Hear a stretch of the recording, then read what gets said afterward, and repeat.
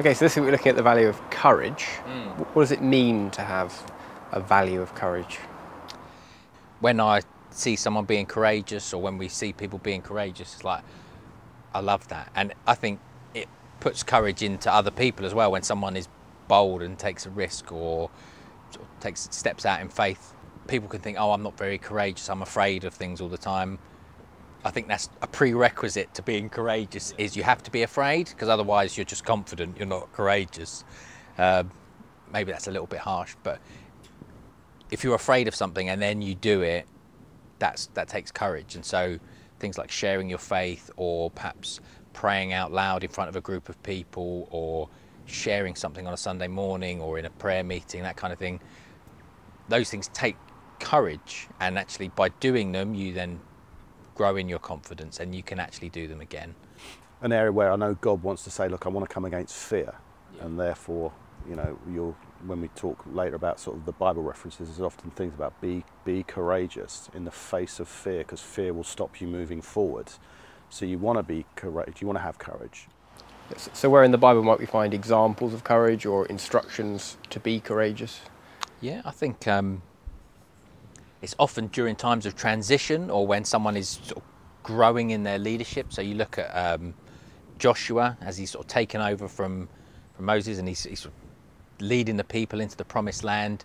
I think in Joshua 1, it's sort of several times God says to him, hey, be strong and courageous.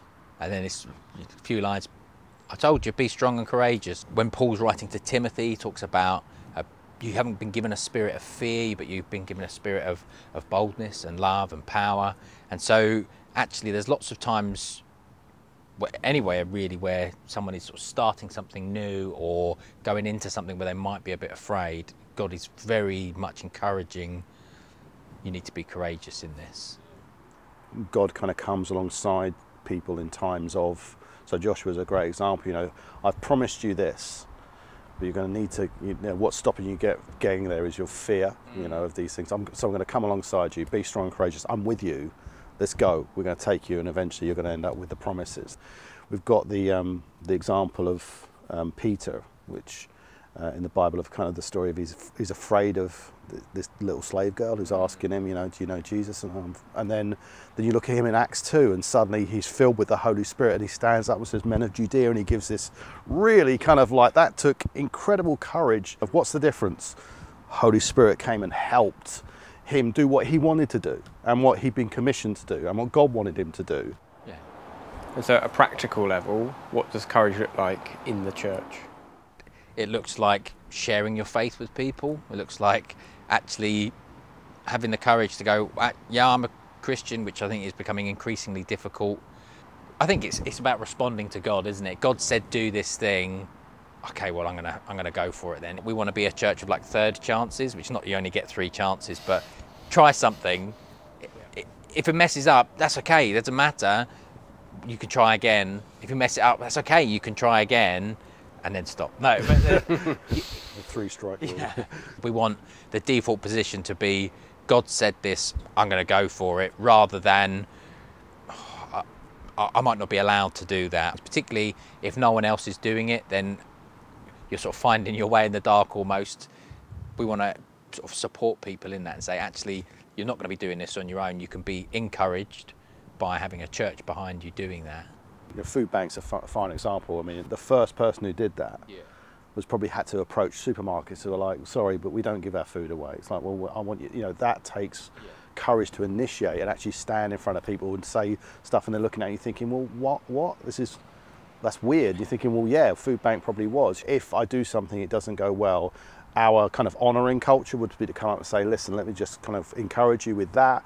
But hopefully in a culture where you've got truth as well as another value, I can talk to you and say, but if you're going to do that again, let me just suggest a few things that might help, you know, again, and you're hoping that all kind of coming together means that, yeah, no, I'm not fearful, I'm going to give it another go. I can now be more courageous, and now I'm not just going to sing, I'm going to read a bit of a scripture before I start, and actually I'm going to write a song.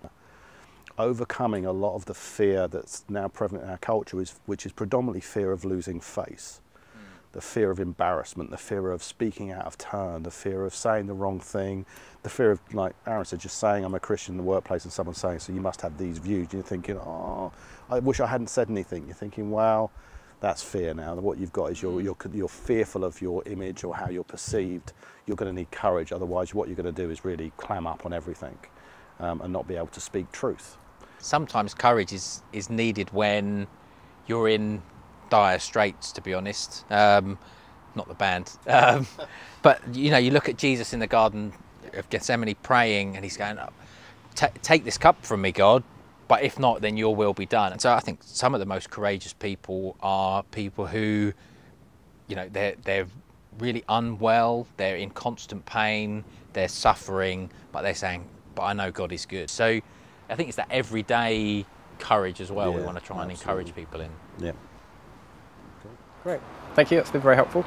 We'll see you next week. Thank you.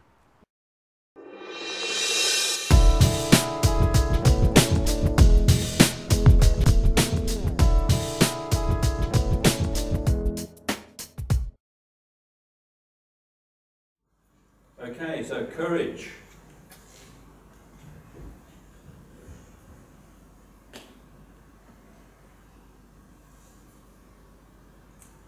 There we go. Such like clue. There we go.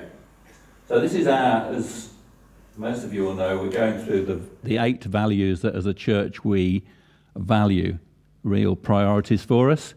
And this is, I think, about number 7. And we're looking at the subject of courage. And our church has this statement: building a culture of courage. We choose. There's some action involved, and I'll share a few thoughts with you this morning. It is about taking some action and doing something. We choose to follow God in the adventure of faith. We speak and act in a way that makes it clear He alone is Lord of our lives. We put aside our reputation and personal comfort to be obedient to the call of God. So, courage. I'm just going to cover it in a few. Hopefully that's better. I'm going to give a few thoughts on what is courage, who shows us courage, how do we get courage, and how do we develop and use courage. So they're just 4 sort of simple points. They might not be simple to put into action, but let's see where God leads us. So what is courage? Saying something hard or brave? Have you ever said, I couldn't do that? I couldn't go there? Well, sometimes we need to. It's quite difficult, but it's very easy. And I've done it myself. I couldn't do that. Someone gave one of these talks a few weeks back, and I said, I couldn't have done that.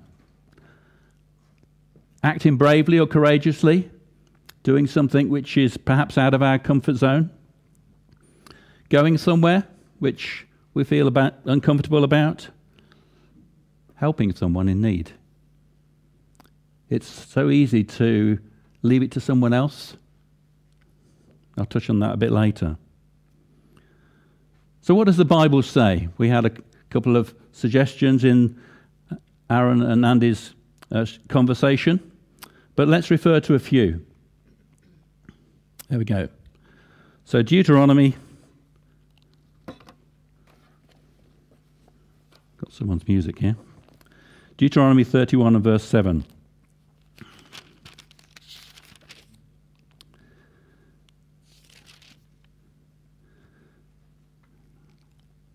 And Moses summoned Joshua and said to him in the presence of everyone, be strong and courageous.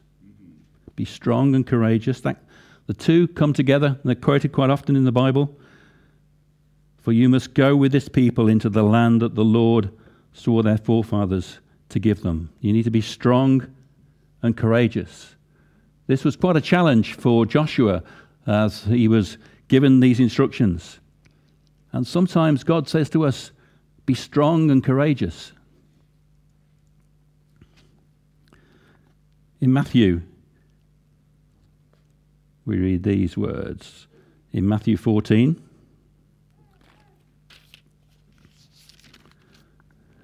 and verse 27.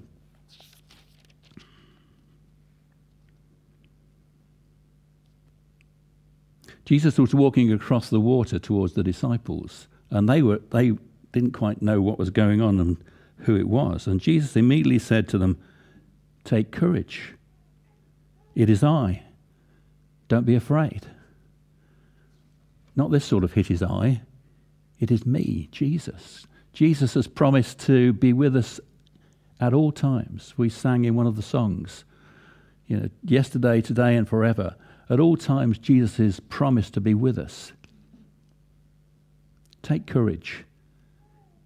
Jesus is never, never, never going to ask you to do something, to go somewhere on your own, because he's promised that whatever he calls you to do, wherever he calls you to go, that he will be there with you.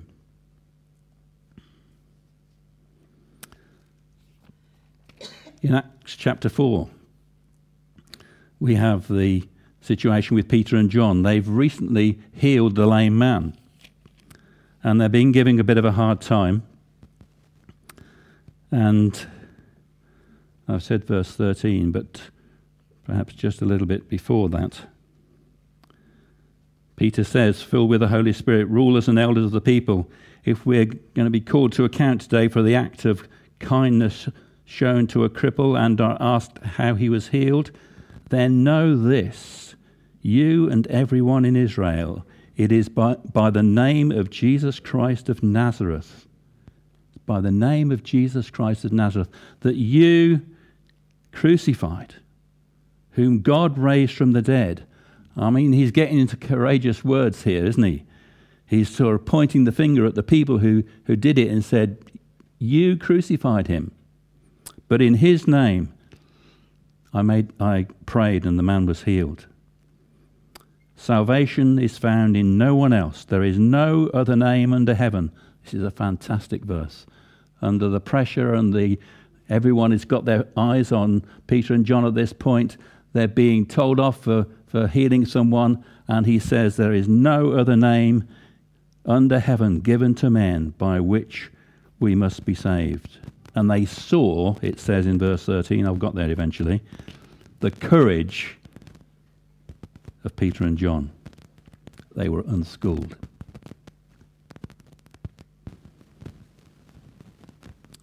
And in 1 Corinthians chapter 16 and verse 13, this is one of Paul's final encouragements. He's in the last chapter of this letter to the Corinthians. He's giving a few words of advice. Be on your guard.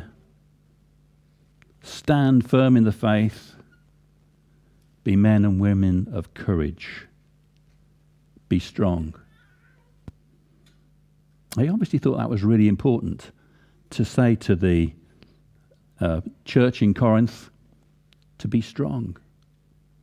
Take courage. Just want to refer back to Isaiah. There we go. I'll just read this verse in Isaiah, chapter 11,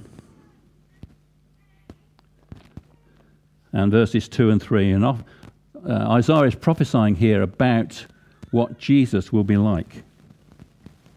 I'll read from the beginning of that chapter. "A shoot will come up from the stump of Jesse," so a descendant from Jesse, from David. "And the Spirit of the Lord will rest on him, the Spirit of wisdom, of understanding, the Spirit of counsel and of power, the Spirit of knowledge and the fear of the Lord. And he will delight in the fear of the Lord." So in talking about Jesus, Isaiah is saying he will have wisdom and understanding, wise counsel, and power, fortitude or courage. Is that what we would expect? It's a key part of what Jesus Christ demonstrates for us, and it's a key part. That's why it's one of our values. That having courage is something which God endorses. It has his stamp of approval.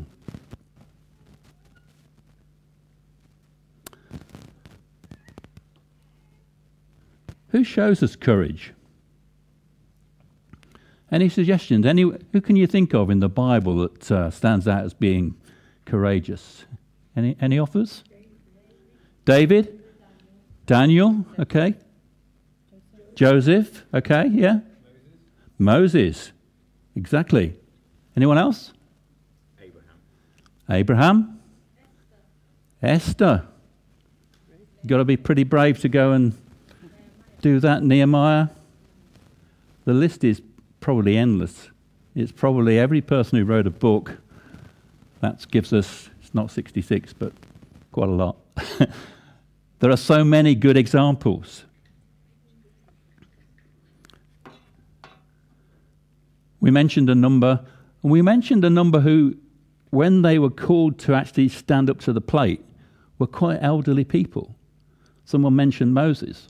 Most of us, I guess, know the history that, Moses was 80 years of old when he saw that burning bush. And God said, go and lead my people. Go and take 2 million people and pop them down the road for 40 years. He was 80 years of age.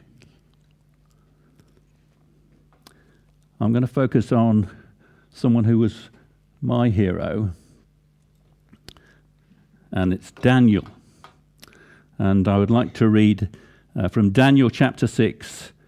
It's the story of Daniel in the lion's den, and the first 23 verses.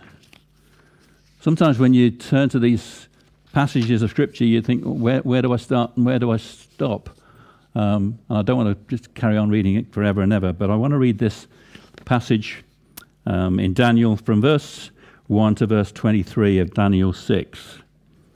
So Daniel is now an elderly man, and he's got quite an important job in the captive area where he is. It pleased Darius to appoint 120, it's a strange word, but it's in the NIV as well, satraps or governors, to rule throughout the kingdom, with 3 administrators over them, one of whom was Daniel. He was one of the top 3 guys. The satraps were made accountable to them so that the king might not suffer loss. Now Daniel so distinguished himself among the administrators and the satraps by his exceptional qualities that the king planned to set him over the whole kingdom. At this, the administrators and the satraps tried to find grounds for charges against Daniel in his conduct of government affairs. They were trying to catch him out, but they were unable to do so. They could find no corruption in him because he was trustworthy and neither corrupt nor negligent. I wonder, when we have our assessment at work, is our boss able to say they were neither corrupt nor negligent, totally trustworthy? He had achieved a good standing. Finally, these men said, we will never find any basis for charges against this man Daniel unless it is something to do with the law of his God. So the administrators and the satraps went as a group to the king and said, O King Darius, live forever. The royal administrators, prefects, satraps, advisors, and governors have all agreed that the king should issue an edict and enforce the decree that anyone who prays to any god or man during the next 30 days, except to you, O king, shall be thrown into the lion's den. Now, O king, issue the decree and put it in writing so that it cannot be altered, in accordance with the laws of the Medes and the Persians, which cannot be repealed. So Darius put the decree in writing. And when Daniel learned the decree had been published,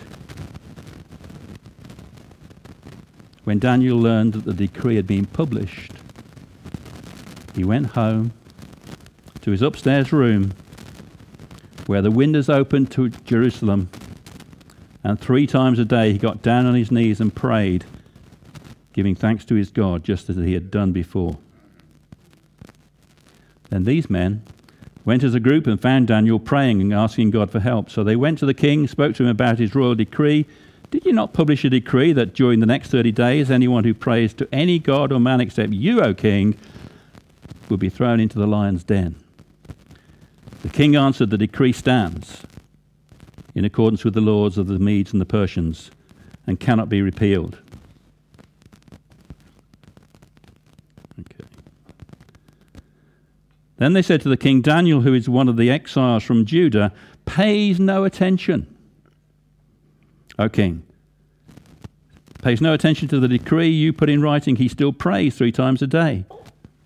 And when the king heard this, he was greatly distressed. He quite liked Daniel.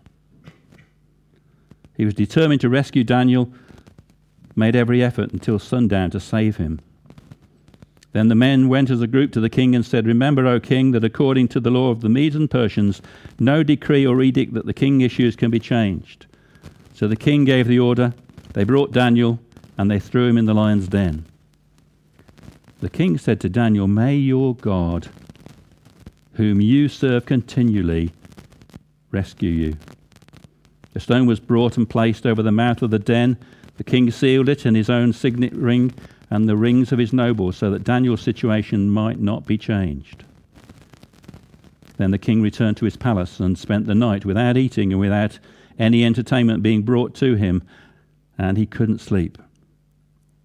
At the first light of dawn, the king got up and hurried to the lion's den. When he came near the den, he called to Daniel in an anguished voice, Daniel, servant of the living God, has your God, whom you serve continually, been able to rescue you from the lions?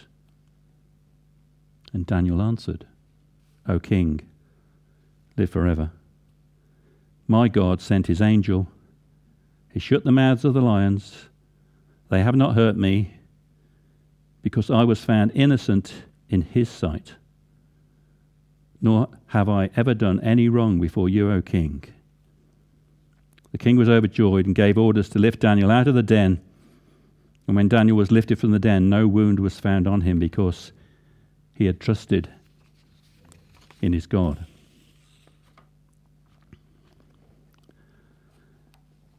So this is not just a nice story. It is a nice story, but it's actually happened.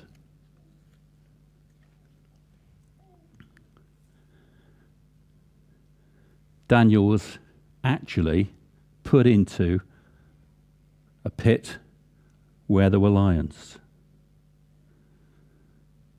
Has anyone ever tried to catch you out on your faith? Ever been teased about loving Jesus? Someone ever said to you, you're going to come along to the football match on Sunday morning? I can't make Sunday morning because I want to gather to worship my God. Coming to the pub on Wednesday evening, explore night for most. It's a challenge when someone asks us to do something when we are intending to do something specific for God, be that go to church or meet with other Christians or whatever.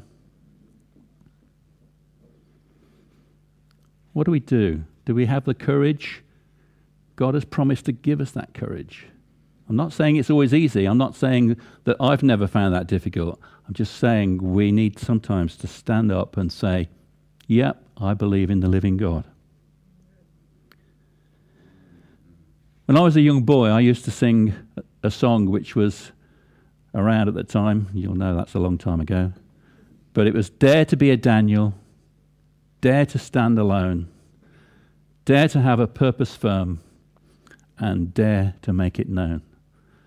I could sing you all the verses. And I found this week. I was just doing a bit of preparation about Tony Benn. Some of you will remember that he was a very able politician. And I'm not debating his politics, but as an individual, he was very honourable in my opinion, very true to his convictions. And he was interviewed on the radio. And Tony Benn's great-grandfather was a congregational minister. his mother a Bible scholar, and he was reared on stories of conflict between kings and prophets who preached righteousness. My dad said to me when I was young, said Tony Benn, this was an interview in 2005, dare to be a Daniel, dare to stand alone, dare to have a purpose firm, and dare to make it known. It takes courage to stand alone sometimes, but God calls us to do just that. It isn't always times of real difficulty. We're not under the cosh the whole time, but sometimes we have to step up and be prepared to say what our faith is. As I mentioned, when Daniel was put into the lion's den, he was by then over 80 years of age, been in captivity for some years. The administrators tried to catch him out, tried to stop him praying. I paused when I was reading that passage. When he knew what the rules were, what did he do? He went to his bedroom, he got on his knees, and he was praying to his God. Because he knew that that wasn't allowed, but he knew his God was more important. Daniel didn't panic. He continued faithful to his God. The point of this story, this episode, this event that took place is not about Daniel's wisdom or his bravery, although he had both. But he recognized that God was in control and he acted accordingly. And that's the real challenge for us, is to recognize that in our life, God is in control, and we need to try and act in his grace, in his power, but to act accordingly. What did Daniel do? Did he complain? Did he start a protest? Did he appeal to the king? He got a good relationship with the king. No, he carries on and he prays to his God. Daniel is released. His accusers are put in the lion's den and they are killed. And the king acknowledges Daniel's God. That section of Daniel finishes with the king acknowledging Daniel's God. Let me tell you about a friend of mine called Samuel. This is Samuel. The other one's me. I met Samuel in Uganda in 2011. And we've been in regular contact ever since. He's a Christian man, a man of great courage. Samuel visited the UK, first time for a long time, recently, and I met up with him last week, as you can see, and we spent some time together. Samuel's home is in eastern Uganda, not too far from the Kenyan border. So some of you may know that sort of area. In 2006, when Samuel was actually away from home, the LRA, the Lord's Resistance Army, who were attacking that area of Uganda at that time, attacked his home and shot his wife. And he was left with 4 children. And he was not the only one. I mean, thousands were killed in that way by the LRA in that area of Uganda and the countries nearby. So what did he do? And I mention this because I see this as a real act of courage. As I say, a godly man. He started a project to provide food and income for the local people,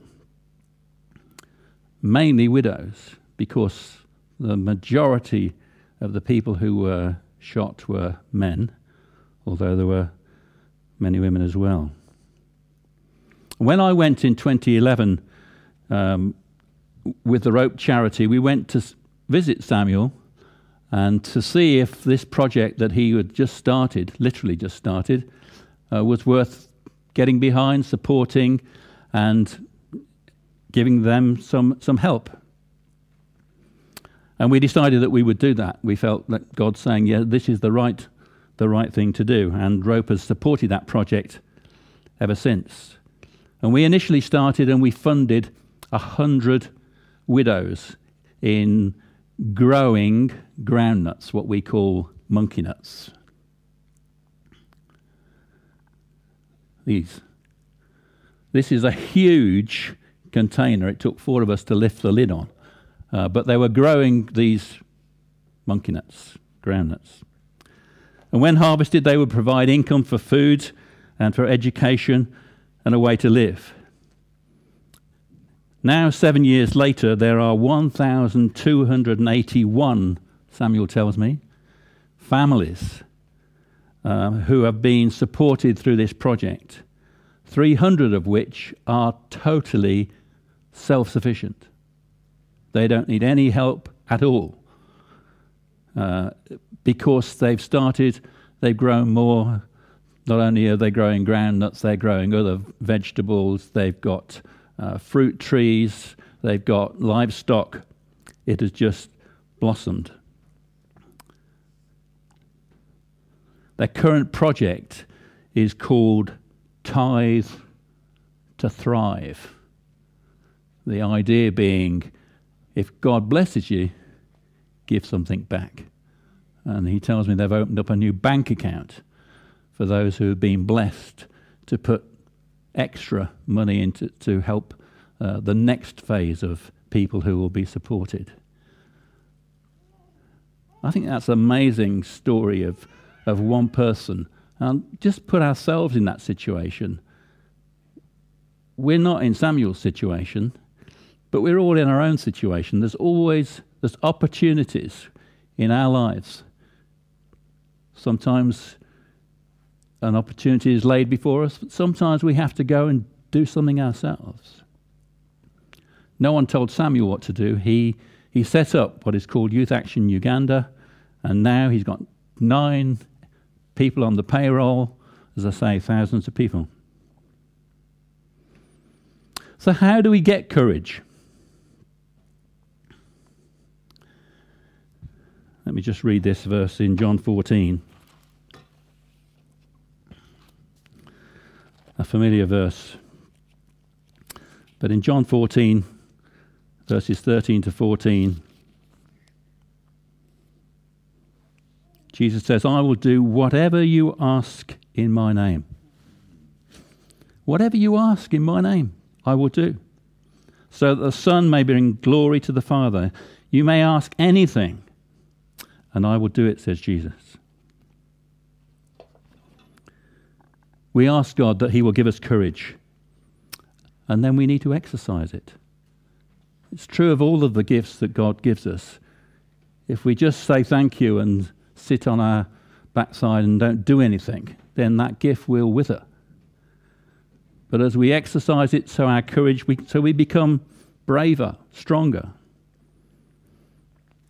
About 50 years ago, I was going out with the lovely Jill, and we were considering whether this should become a long-term relationship. And, well, you know the answer to that, I guess. But we agreed to pray about it. And a little time later, I said to Jill, I feel God has led me to a verse. To which Jill said, I think he's led me to a verse as well. So we were both led to the same verse, which has already been mentioned today, in Joshua chapter 1, verses 8 and 9, where Joshua is told, be strong and courageous. I will read it. It's well thumbed in my Bible.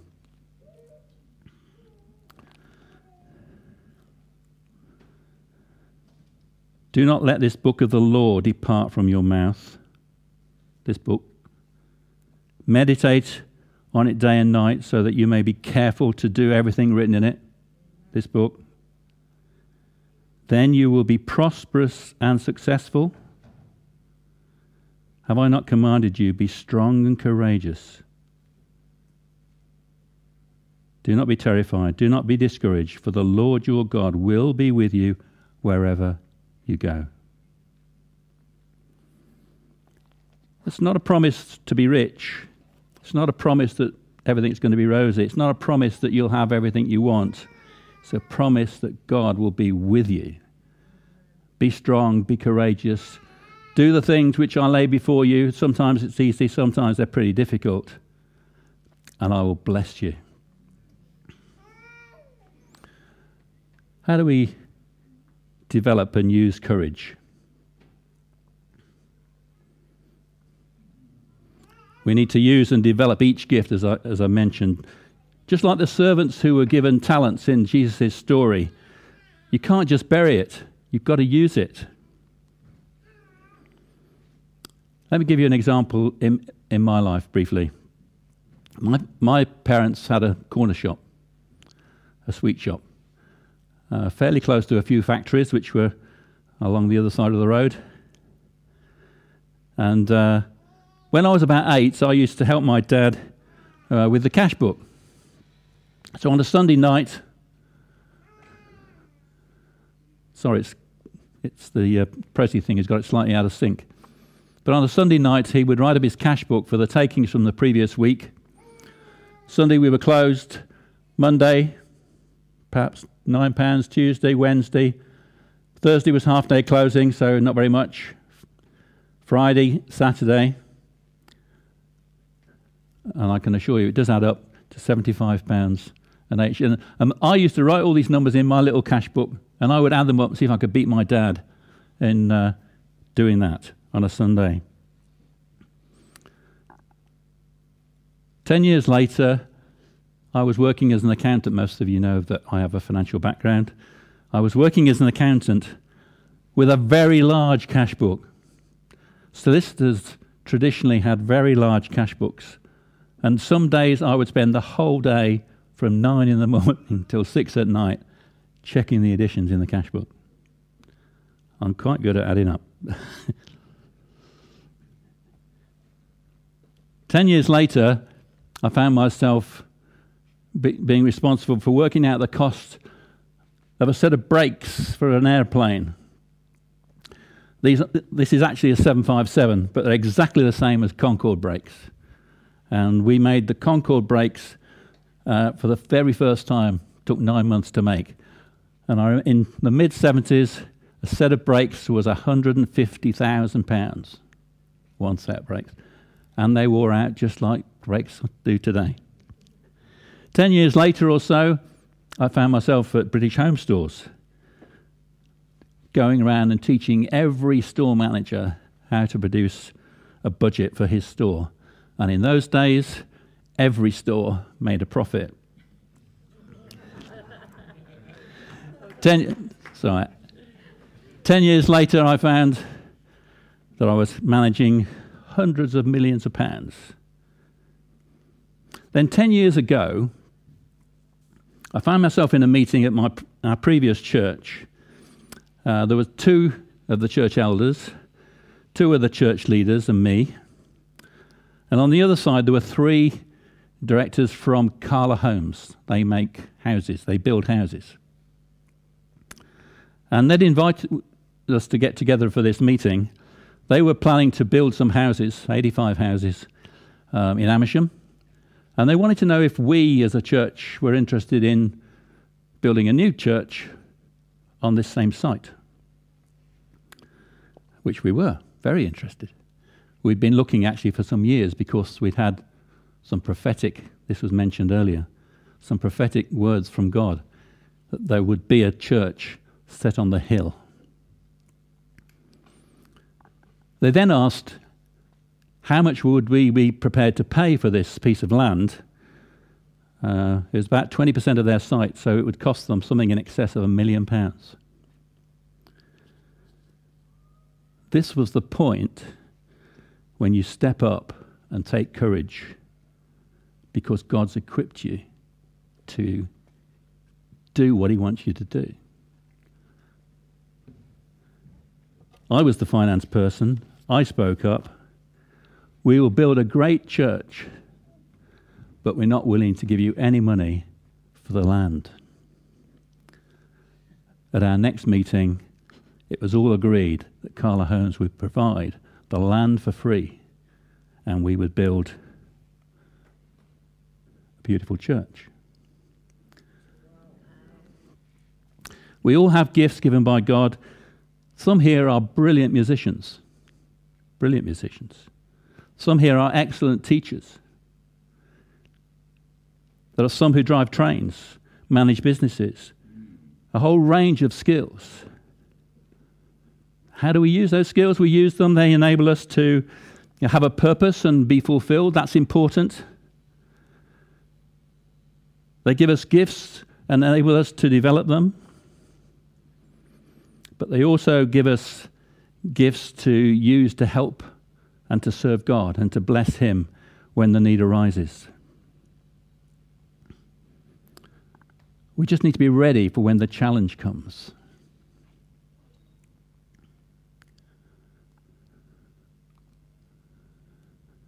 Help. There we go. And when the challenge comes, what do? Do we keep quiet and keep our head down? Do we say nothing and hope someone else speaks up? Do we turn the other way and hope the problem goes away? Do we cross to the other side of the road?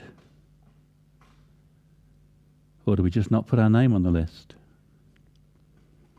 Or we can do what God has prepared us to do, to just do it. What did they do? Moses, as mentioned earlier, went to Pharaoh, and the Israelites were freed. Daniel prayed to his God and saved from the lions. My friend Samuel set up a charity, and 1,200 families are now well provided for. My previous church has a new home and are reaching many for Christ. And your neighbour, your friend, your work colleague is waiting for you to just take that opportunity when they arise to speak up for Him. God invites us to be strong and courageous. Will you accept the challenge? Will you serve the King of Kings? I hope that something that I've shared will just encourage you, prompt you to do those things which God has for you to do. I've shared some of the things that have happened in my life. Yours will be different.